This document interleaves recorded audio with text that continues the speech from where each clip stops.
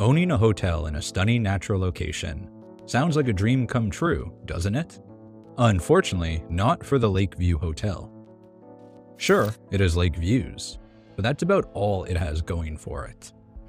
The owners were real tyrants who refused everything and didn't even believe fresh food existed, making it one of Ramsay's biggest challenges.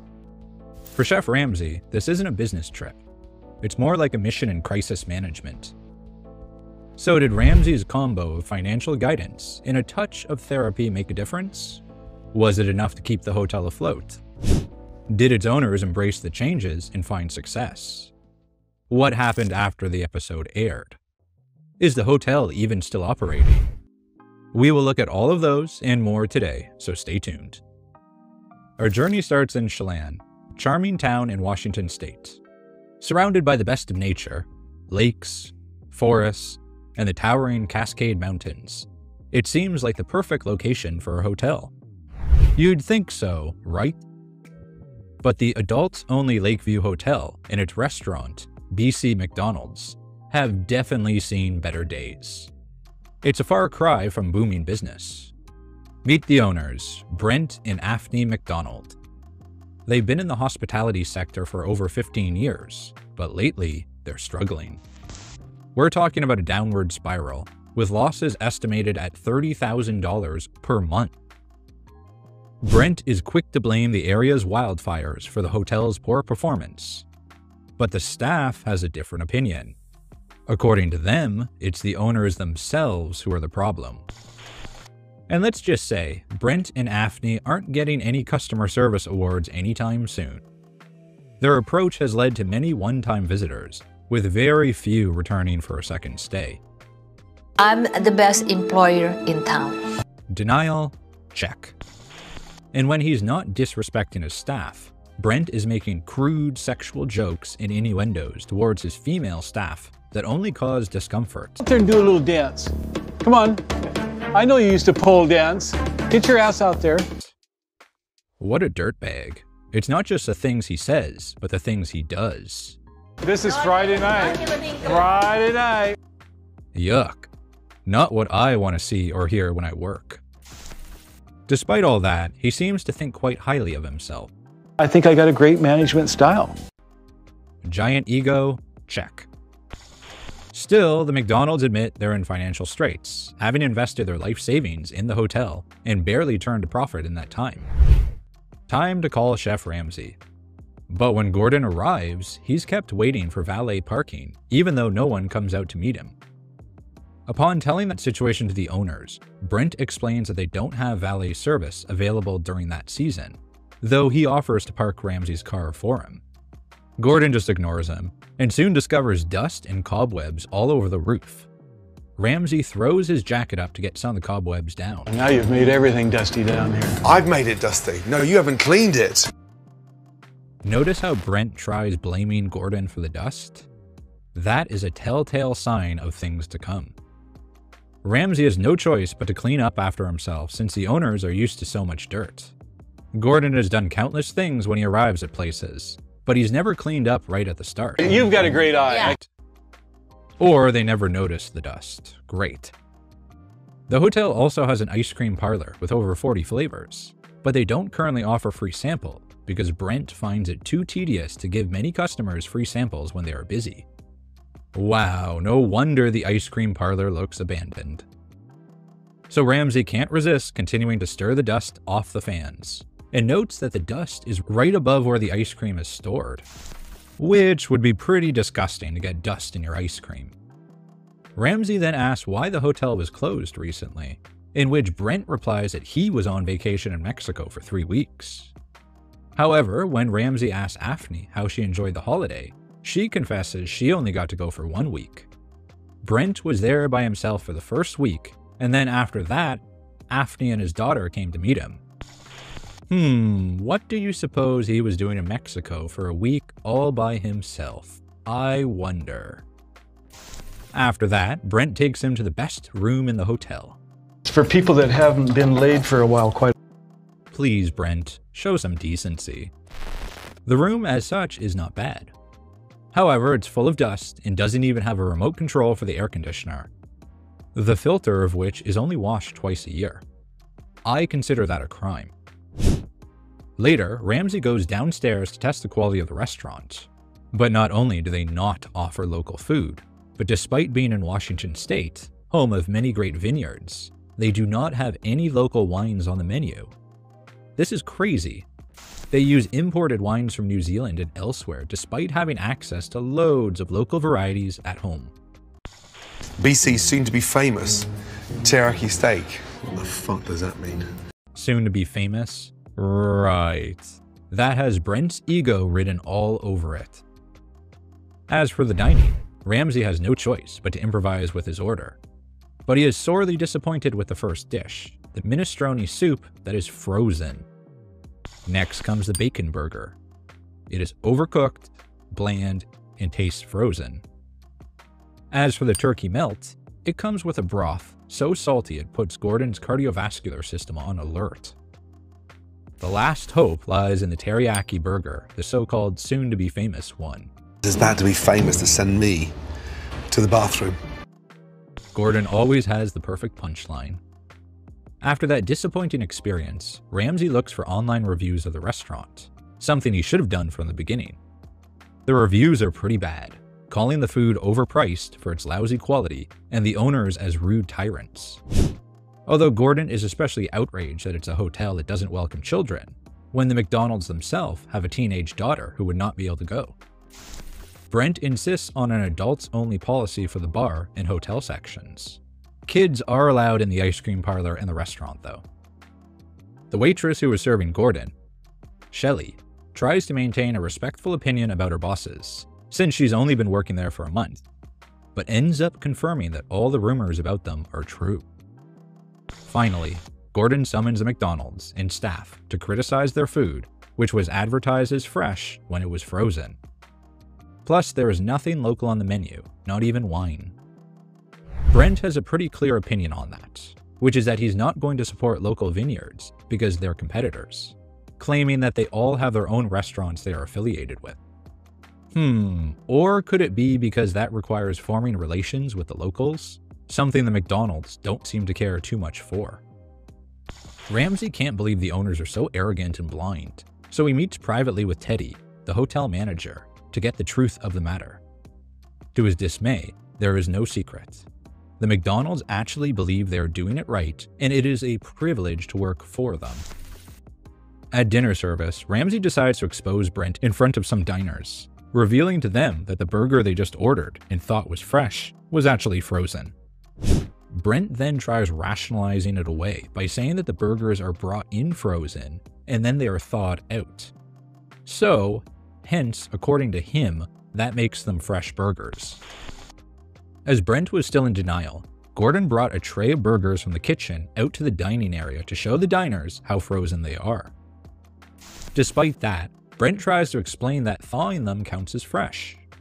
Ramsay can't believe it.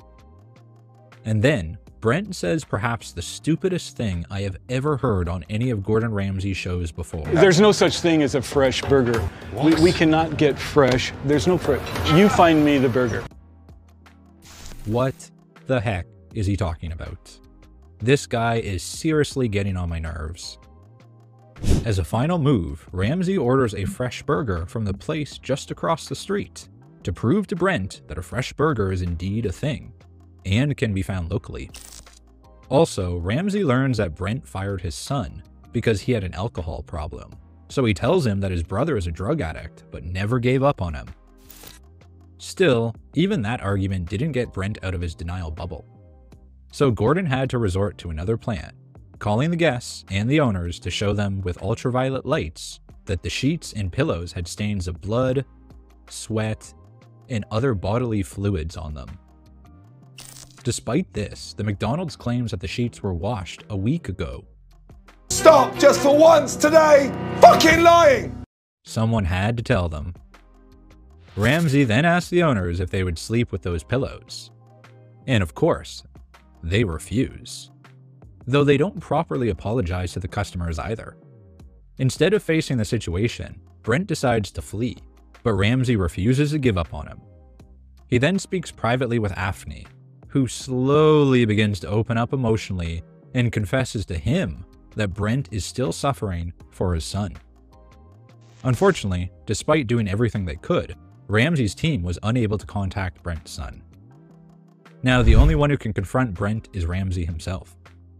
At that point, Brent explains to him that his relationship with his son declined since his mother got married on the same day she divorced him. In addition, he was not invited to his other daughter's wedding.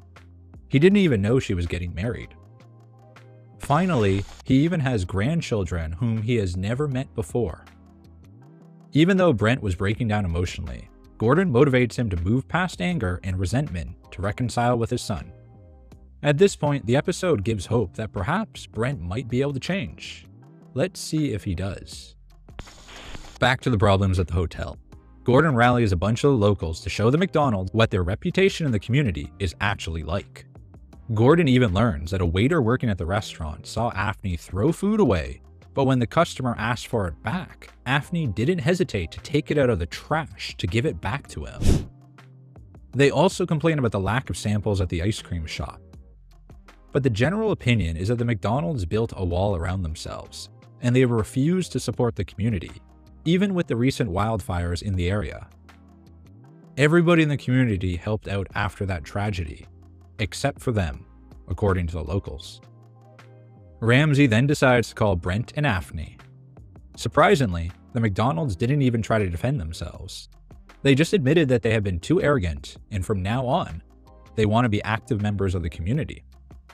Thanks to that, Gordon's team can get to work on remodeling the Lakeview Hotel, with special emphasis on the ice cream parlor.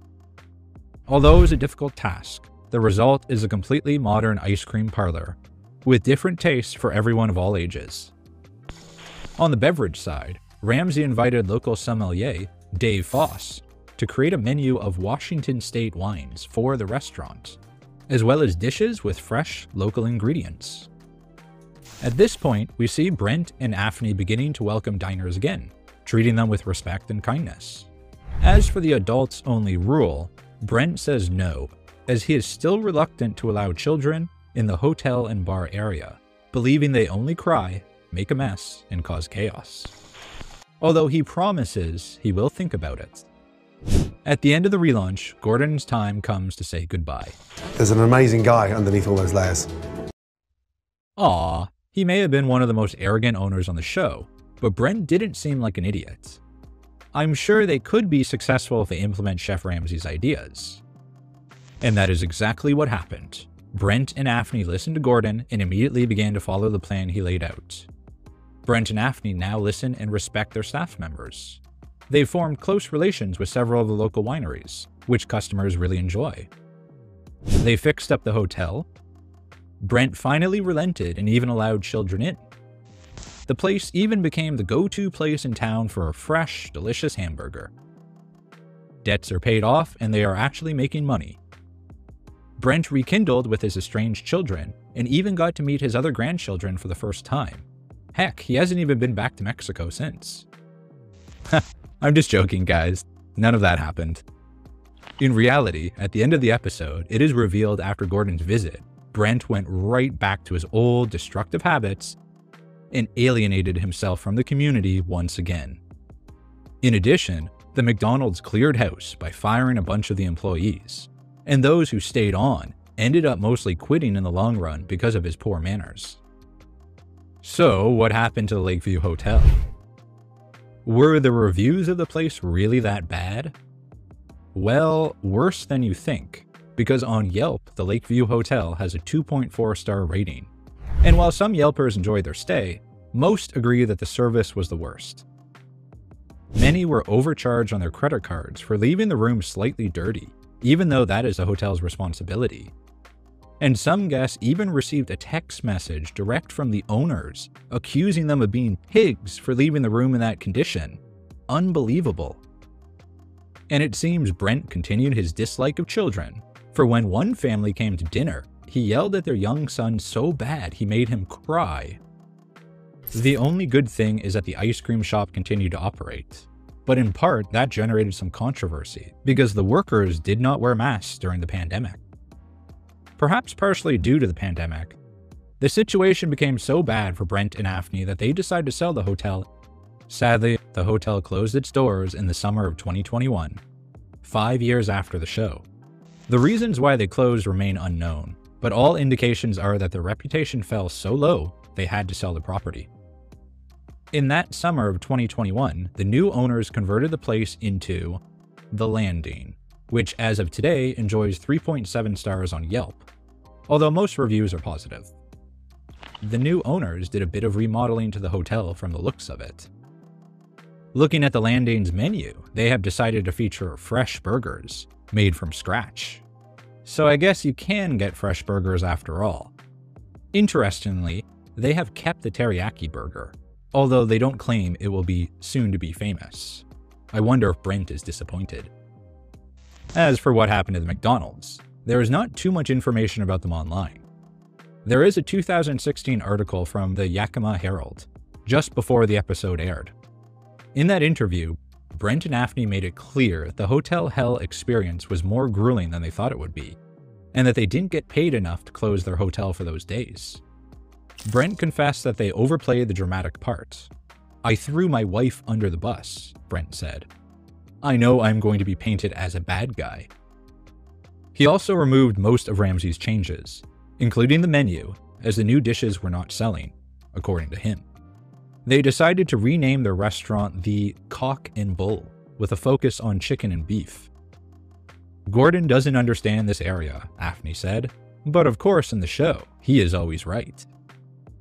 However, the harshest criticism is that Brent claims Gordon Ramsay and his teams planted the stains on the bedsheets that were showed to the guests under the blue lights.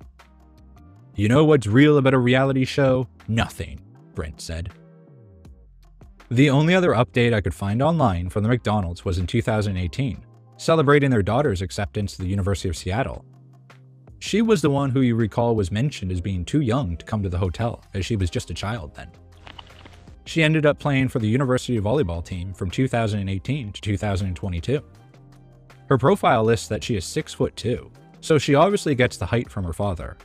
It also says that she speaks Indonesian fluently, her mother's native tongue. As for what Brent and Afni are up to today, I couldn't find anything on them, and they don't appear to be active on social media. But wherever the McDonald's are, I hope they are doing well, and that Brent has reconciled with his family. And always remember, there's no such thing as a fresh hamburger.